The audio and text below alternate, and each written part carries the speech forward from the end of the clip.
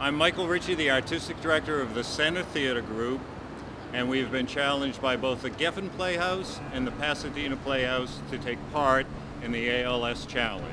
So on behalf of the board and the staff of Center Theater Group and all the great theaters here in Los Angeles, I accept the challenge using recycled water here in Los Angeles.